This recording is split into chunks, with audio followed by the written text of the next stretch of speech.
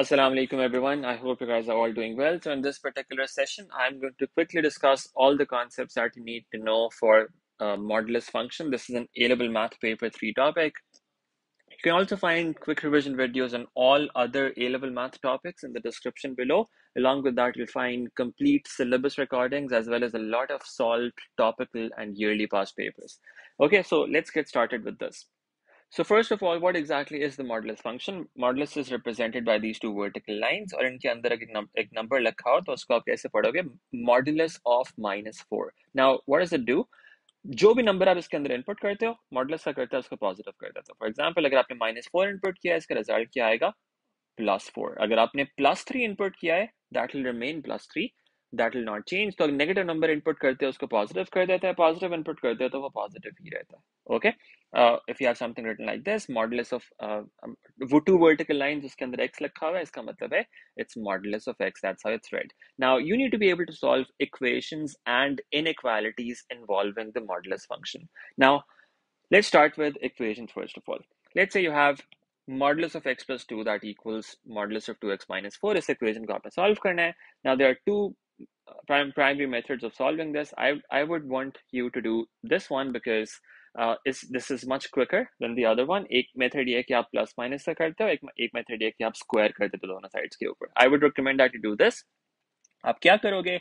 Modulus आपने remove कर देना है और किसी भी एक साइड पे आपने क्या करना है? प्लस माइनस लगा देना है. You could put that in the left side और in the right side. For example, यहाँ पे what I've done is I've put plus minus on the right side here. Okay, अब उससे क्या होएगा? आपकी दो इक्वेशंस बन जाएंगी. Your equation will split into two parts. एक पार्ट में वो होगा जहां पे प्लस आ गया और दूसरे पार्ट में आपके पास वो होगा जहां पे माइनस आ गया. प्लस माइनस ऑफ कोर्स इस पूरे ब्रैकेट के साथ लग रहे होंगे. Then you just solve those two equations, you'll get two answers from that, and they are likely to be the solutions of the equation that you have. But there's a catch here. कभी कभी ऐसा होता है modulus equation solve करते हुए आपके पास कुछ extra answers आ जाते हैं. ओके, तो आपके पास हो सकते दो आंसर्स आ रहे हैं, उनमें से एक सही हो दूसरा सही ना हो.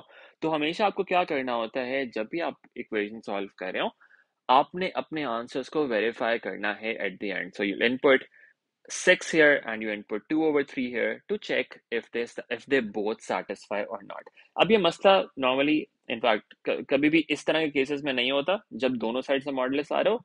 उन केसेस में होता है कभी कभी जहां पे सिर्फ एक साइड है मॉडुलस आ रहे हो. For example, if you have an equation like this, x minus 3 modulus that equals 2x plus 5, if you were to solve this equation using this method or even the other method, आपके पास इसके दो solutions आएंगे. एक आता है x equals minus 8 और दूसरा आता है x equals minus 2 over 3. अगर आप इन दोनों को verify करते हो, इन दोनों को check करते हो input करके, you would realize x equals minus 8 does not satisfy, however the other one does satisfy. तो इनमें से सिर्फ एक सही है, दूसरा सही नहीं है. तो जो सही नहीं है उसको आपको इग्नोर करना पड़ेगा. That is going to be important. So you always verify your answers. Okay, the second thing that you need to know about here is how to solve modulus inequalities, and that is generally the more commonly asked question. You'll be given an inequality आपने solve करनी होगी. Now, how do you solve inequalities involving the modulus sign? This is the process that you're going to follow for that. Let's say you have this inequality. आपने क्या करना है? सबसे पहले you're going to treat this as an equation. तो आपने inequality के बजाय क्या करना है? आपने कहना है let's say this is an equation instead. Okay, so inequality sign हटा के आपने क्या किया? Equal to का sign डाल दिया. Now you know how to solve this equation, right? We did that already earlier. आपने मॉडुलस रिमूव करना है, किसी भी साइड पे आपने प्लस माइनस लगा देना. तो मैंने यहाँ पे राइट साइड में मॉडुलस रिमूव किया और मैंने यहाँ पे प्लस माइनस लगा दिया. Okay, now that gives me two separate equations. एक equation left side पर आ गई यहाँ पे, एक equation right side पर आ गई. I can just solve those two equations and I would get two values of x from that. ये दो values of x मेरे पास आ गई. ठीक है. Now these are my cutoff points. These are my cutoff points. ये जब मेरे पास आ जाएंगे, अब मैंने क्या करना है? मैंने एक बनानी है नंबर लाइन. एक नंबर लाइन बनानी है और उन दोनों पॉइंट्स को यहाँ पे मार्क कर लेना है. वो कौन से दो पॉइंट्स थे? एक था 1.25 and the other one was minus 0.5. Now the smaller one was minus 0.5, वो लेफ्ट साइड पर आ रहे, and the bigger one was 1.25, वो राइट साइड पर आ रहे. ये दोनों पॉइंट्स मैंने नंबर लाइन पे मार्क कर लिया. अब क्या होएगा? इन दोनों पॉइंट से ये नंबर लाइन तीन पार्ट्स में डिवाइड हो जाएगी. कैसे?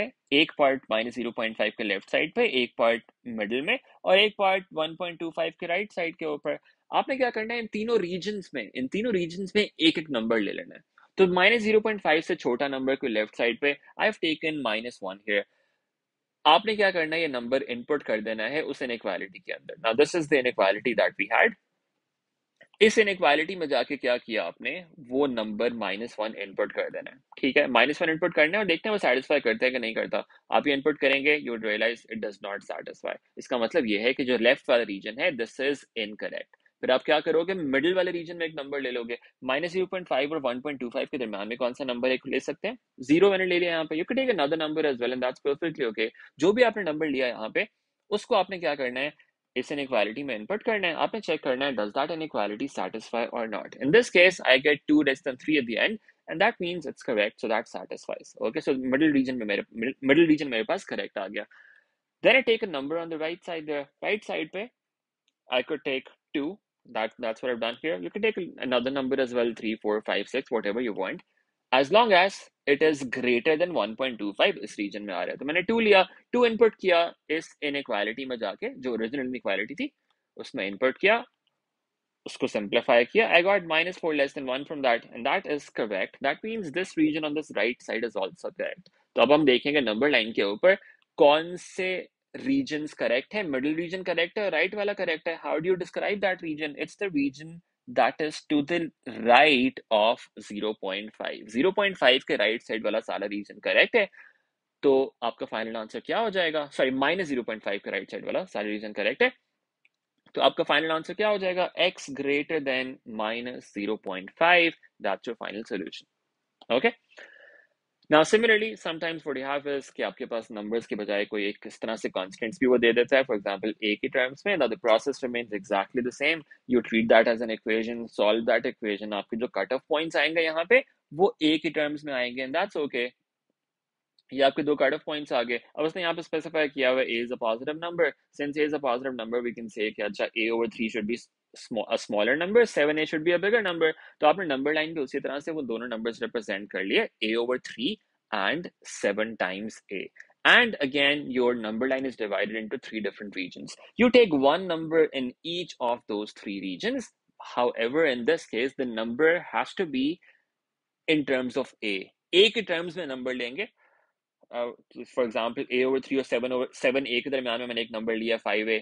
a/3 से छोटा number, I could take a negative number, और इन दिस केस 0a, वो भी हो सकता है, दैट्स अ 0, राइट। इसी तरह 7a से बड़ा number, I have taken 8a। आप कोई और भी ले सकते हैं, 10a, 11a, कोई भी और नंबर, लेकिन वो a के टर्म्स में होना चाहिए। फिर हम क्या करेंगे, इन नंबर्स को इनपुट कर देंगे ओरिजिनल इनइक्वालिटी के अंदर और देखेंगे वो सेटिस्फाई करते हैं नहीं करते। In this case, it turns out कि middle region satisfy करता है, sides वाले regions नहीं satisfy करते, and we get a result from this that x should be between a/3 and 7a. Okay? Alright, sometimes what happens is कभी कभी ये भी हो जाता है कि आपके पास सिर्फ एक ही कट ऑफ पॉइंट आता है। Okay? फॉर एग्जाम्पल यहाँ पे इस एग्जाम्पल के अंदर उसने स्पेसिफाई किया था कि a is a positive constant। एक जो इससे पॉसिबल से दो इक्वेशंस बनी, उनमें से सिर्फ एक से हमें एक कट ऑफ पॉइंट मिला x equals to a, और दूसरी इक्वेशन से हमें कुछ भी नहीं मिला। ओके, तो एक ही कट ऑफ पॉइंट आएगा। जब एक कट ऑफ पॉइंट आया तो फिर आपका क्या हुआ, सिर्फ दो रीजन हुए, तो आपको सिर्फ उन दोनों रीजन में एक एक नंबर लेना है, उनको चेक करना है और देखना है कौन सा रीजन सेटिस्फाई करता है। दैट इज ऑल्सो पॉसिबल, और उसकी बेस पर फिर आप अपना फाइनल आंसर लिख सकते हो। Okay, now this is the summary of this process. Then how do you solve a modulus inequality? First of all, you treat it as an equation. Then you solve it using the plus minus method to find the critical points or the cutoff points. वो आप दो points या कभी कभी एक point वो find कर लेते हैं, और फिर हम क्या करते हैं, नंबर लाइन को यूज करके फिगर आउट कर लेते हैं कि कौन से रीजन जो हैं वो सेटिस्फाई करते हैं इनइक्वालिटी को और कौन से नहीं करते। That is what you do at the end. Okay, अब इसमें आपका टाइम कभी कभी सेव हो सकता है कि अगर आपकी इनइक्वालिटी ऐसी है, जिसमें दोनों साइड से मॉडुलस आ रहे हैं। Okay, if you have an inequality that has modulus in both sides, in that case your answer is going to be one of these two cases. या तो मिडिल वाला रीजन करेक्ट होएगा या फिर sides वाले reason correct होंगे। जब दोनों साइड से मॉडुलस है, सिर्फ उसकी बात हो रही है। जब दोनों साइड मॉडुलस है, या तो मिडिल रीजन करेक्ट होएगा या फिर साइड्स वाले रीजन करेक्ट होंगे, इसके अलावा कोई और पॉसिबिलिटी नहीं है। In this case, what we can do is, to save our time, हम सिर्फ एक रीजन चेक कर लें. सो फॉर एग्जांपल हम मिडिल रीजन चेक कर लें. अगर मिडिल रीजन सही आ गया, इसका मतलब है कि वही आपका सोल्यूशन है.